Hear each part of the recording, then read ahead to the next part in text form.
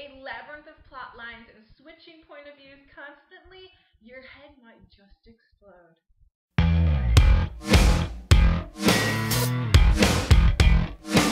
Hello, my bookworms, and welcome to today's review on A Dangerous Inheritance by Alison Weir. I hunted for this book for a whole frickin' year, and when I finally got this book, I was so overjoyed and excited to read it and get into it, and, well, I read it and kinda got into it. Kinda. I know it seems like I don't like this book already, and that this is just going to be one of those ranting books, but I didn't really dislike it. I mean, it was good, it just was confusing as all hell. In my review for Book of Souls, I read to you guys this little back panel. It's not that far apart that I should have to reread it for you guys, and if you really want to know about the back panel, go watch Book of Souls review. This review is going to be different because this book is different. The point of views are between Kate and Catherine. You have Kate, who deals with 80 years before the story of Catherine comes into play, but the book begins with Catherine, and the way the book switches point of views is not normal. This book is separated into 4 parts, and, well, within those 4 parts, you would think one part would be Catherine, and the next part would be Kate. That's not how it works. No. You have like a segment of Kate and then Catherine and then Kate, and it's just confusing, but at the same time their stories kind of intertwine and it's maddening. I say I'm going to do this review differently because to talk about this book and the sequence that it happens would leave everybody, myself included, in this fit of confusion where you're probably spasming on the floor because your brain just can't contain it. So what I'm going to do is I'm going to tell you guys about Kate, I'm going to tell you guys then about Catherine, and then we're going to go into what I liked, what I didn't like, and if I reveal spoilers, I'm sorry, because this is probably just going to come out in like some big rumbly spiel. We're going to start with Catherine because that's where the story starts off. Basically, we begin with this letter that Catherine's writing, and it talks about her in the future from where it starts, and it's about after her sister's been beheaded, and that she doesn't understand why because they were only doing what they were told, and you know, it hooks you. It makes you want to know what is going on and why her sister was beheaded. The story then goes back in time, but we're still in Catherine's time, just earlier in Catherine's life, where she finds out she's going to be married, her sister's going to be married. Her sister's married to some idiot who's an alcoholic. Well, she's going to be married to some cute guy, and she's all excited about it. Her sister's not really the marriage type. She's not really the girly girl type. She's more like, you know, us, readers.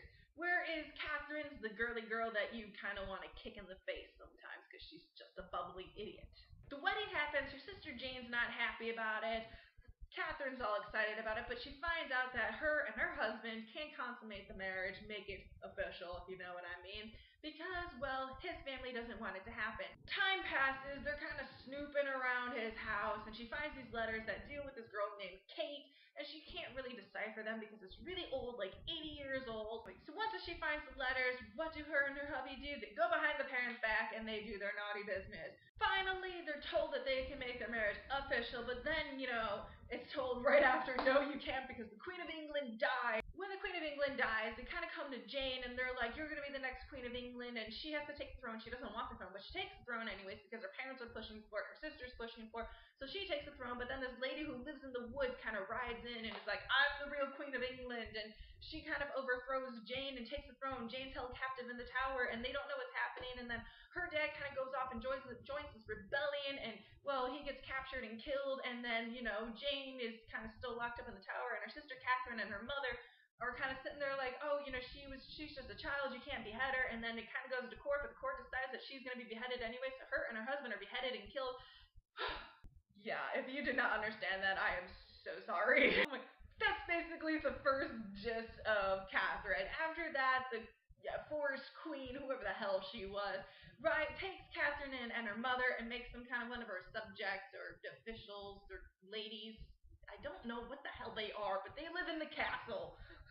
So in the castle, Catherine comes across Elizabeth, who's the Scottish girl who, you know, isn't naturally born in England, so she's not allowed to take over the throne, but she's next in line for the throne, and I'm very confused by this. Just very confused. Catherine's all excited because she thinks that she's going to be the next in line for the queen because she's on the queen's good side, and the queen's dying, and although she just married a Spanish man, she can't get pregnant, and she's all upset about it. Catherine ends up meeting this guy, and she's all excited about this guy, and she falls in love with this guy. I don't remember his name, so he's just Guy. She falls in love with him, and they want to get married, but the queen won't let people get married like the Scottish chick or Catherine, because if they get married and they have children, they're going to overthrow them. She will be overthrown, and just madness. The queen dies, sadly enough. Catherine's all excited because she's like, oh, I'm going to be the queen, and then the people come in and they announce that Elizabeth, the Scottish one, is the next queen, which kind of leaves Catherine like, shit.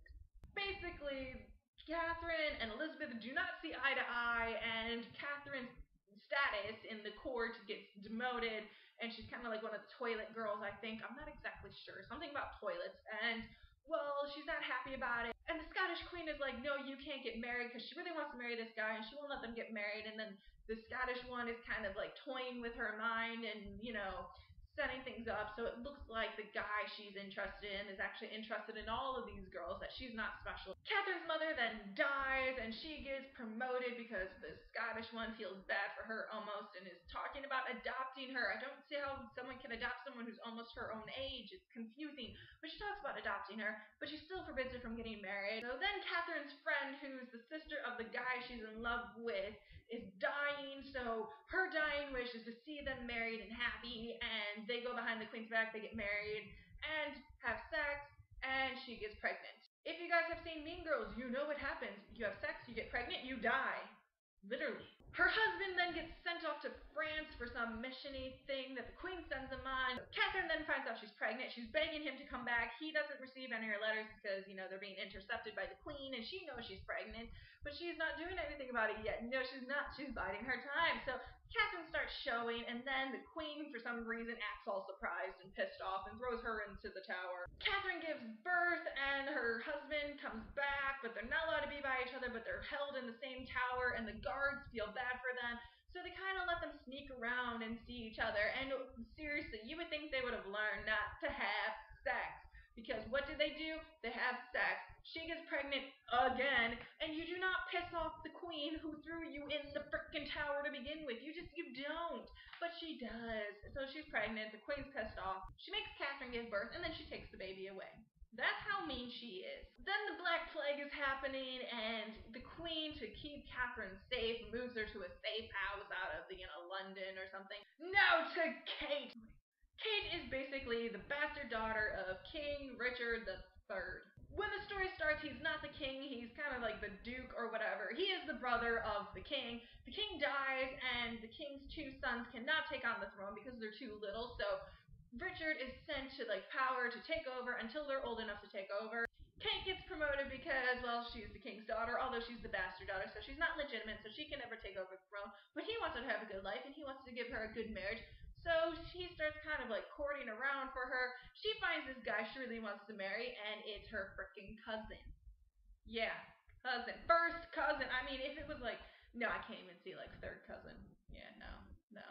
Thankfully, her dad is no, that's not happening. You're not marrying your cousin. You're too closely related. So he doesn't allow it to happen. So she meets this guy whom she says has a ferret face. So furthermore, his name is Ferret Face because I don't remember his real name. Her and Ferret Face are forced to get married. She's not happy about it, and kind of like Catherine, she goes and does the hanky-panky with her cousin, although thankfully she does not get pregnant, but they kind of keep in contact with each other because they both love each other, and I understand that time and age. It's okay to marry your cousin. No, it's not. No, it's not. Basically, then you just kind of deal with the fact that Kate is married to Ferret Face, and they don't really love each other, but, Ferret Face married her because her father paid him off to marry her because no one wants to marry the bastard daughter because she really has nothing to her name. There's basically just a bunch of conspiracies against King Richard because they think that he took the two princes, locked them in the tower, and killed them. There's no proof of it. None whatsoever, but he's never taken the kids out to show, the public, no, they're still alive. When the king is killed in battle, they go into the tower and the kids are nowhere to be seen, so no one really knows what happened to the two princes. You have her cousin who was on the side of King Richard who fought against Ferret Face. No, he didn't. No, that's a lie. Ferret Face was marching into battle, not sure which side he wanted to be on, so he waited for a victor like a coward he is, Ferret Face. So once the king was killed, he kind of pledged allegiance to the new guy, while the cousin was killed and hung, and things like that. Now the best part is Kate, the stupid moron she is, sends this letter before the battle to her cousin, pledging her love for him and that she will always believe in him, that he will always have her heart. After Ferretface already found out that she really loved him, and he kind of assumed that they had sexual relations, and she said no, but then kind of comes out that she did. So the cousin's murdered, and Kate's letter is found, and they take it to her, and she's kind of like in this pickle because she's pregnant, and they can't kill a pregnant girl. So she could lie and say, no, that's forged, that I didn't really write that, but she doesn't. She stands her ground, and she's like, I wrote that, I love him, so on and so forth. And it's never really said what happens to her. I mean, I assume she died, but it's never really said. So that is basically the entire book. On to what I liked and what I didn't like.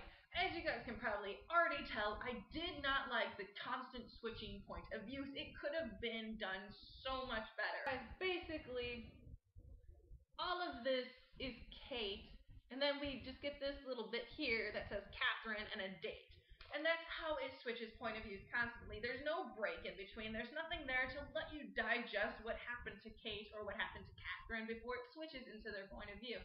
I know I said it sometimes intertwines with each other, like when Kate is writing the letters and Catherine finds them, it's kind of understandable how they intertwine.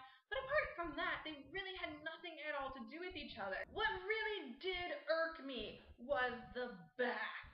Yes, the back panel. It says that Catherine finds these letters in the tower. That's a lie. She does not find the letters in the tower. In her first marriage, while she's roaming the house of her husband's and her parents, she finds these letters in a trunk and she actually keeps them. And although she doesn't really read into them until she's in the tower, there's nothing there for her to find in the tower because she's stuck in the tower. She can't go anywhere. Another thing I didn't like about this book is how slow it moves sometimes. It is a big book. I mean, not the biggest book I've ever read in my life, but it's quite tiny print considering how, hefty it is. And, it's just, it gave me a headache sometimes with how slow things were moving. And if I had to read one more scene about them promoting their love and just confessing it and like, I love him, I'm gonna die without him, I was gonna hit myself in the face with the book. I really was. What I did like about this book, however, is the era. I'm really starting to get into the Tudor era. As you guys know from Revelation, I really enjoyed that book. I enjoyed that era, and the same thing goes with this. I will say there were some names in there that I recognized from Revelation, and I'm not sure exactly how far apart those books are in years, in the Tudor era, but there was names like Seymour, which was in, Revelation, and it's in here too, although it's not the same guy. But I was still kind of just all like, oh, I know that name, and just all excited like a little girl. It is beautifully descriptive, this book, and I really enjoyed it. There are many twists and turns to the story that you're kind of thrown aback by.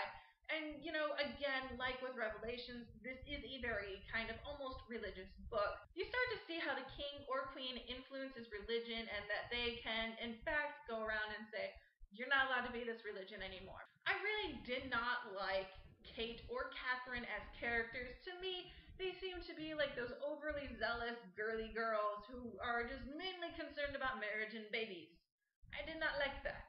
I did not at all.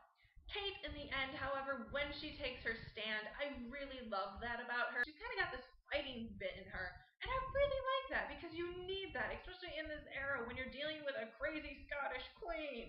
Although I will say the crazy Scottish queen was my favorite. She was ruthless, she was nasty, and she would take shit from no one.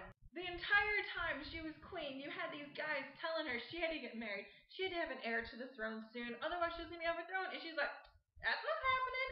I'm not getting married. And she's just rocking it and just being all, herself. And I love that about her. All in all, this book was very good. It was, however, not worth the year hunt I had looking for it.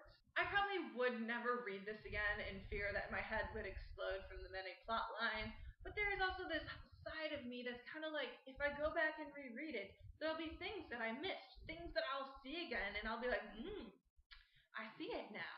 So, we'll see. All in all, though, I would give it about maybe a C+, if that, maybe a B-.